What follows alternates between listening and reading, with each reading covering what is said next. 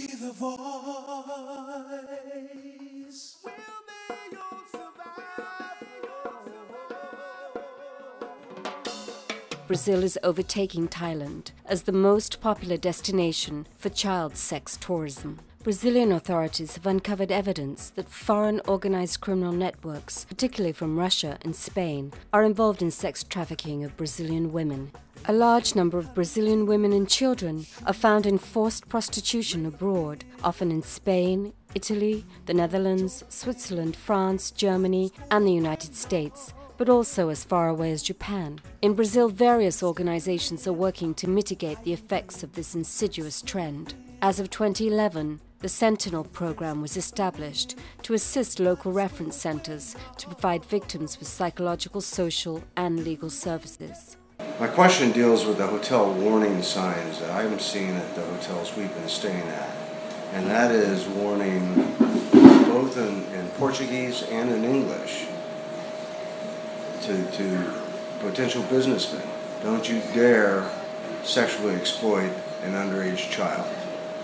And the net of this is you're going to be in big trouble. Mm-hmm. I'm wondering if that is a new thing, or when it began, or if it represents forward progress. Yeah. Well, Brazil is taking a much stronger stance on children's rights in general, and especially in the southern, more developed part of Brazil. Brazil has been known as, there are different statistics that say Brazil has the second highest child trafficking, child prostitution rates in the world. Some say the highest. And so it was getting a reputation for that, was coming under a lot of criticism for that reason. Now in the more developed part of Brazil, which we call southern Brazil, where Rio, São Paulo, Vitória, there is a much more of an effort on the parts of the children's rights advocates and the authorities to stop child exploitation.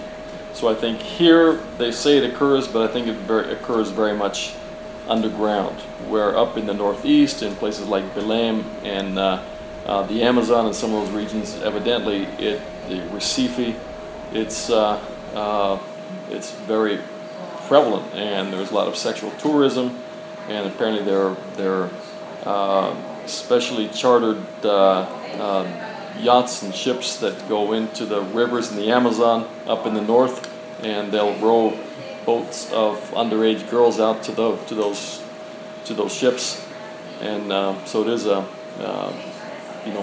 big problem here. But fortunately, in the south, whatever of it exists is underground. Slum, favela-related, children-related issue that you saw 20 years ago and are continuing to work through, totally eliminated.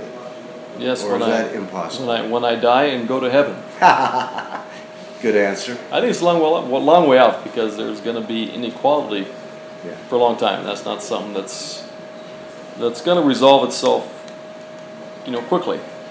And even if you had a forceful allocation of wealth, all that does is it causes the wealth to flee the country. Often it's not going to happen without violence, and you're not going to train it. There's been places like Zimbabwe, they've tried to do it forcefully, and of course it's been a total disaster.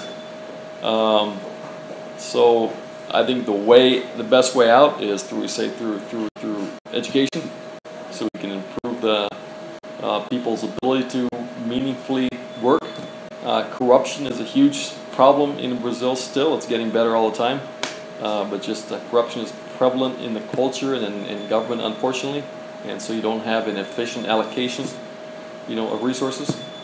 So education, corruption, and people, I think, if they, the growth of the church in Brazil and helping people to make better decisions in their life, I'm Scheifele in the state of Vitória, reporting for Capital Productions.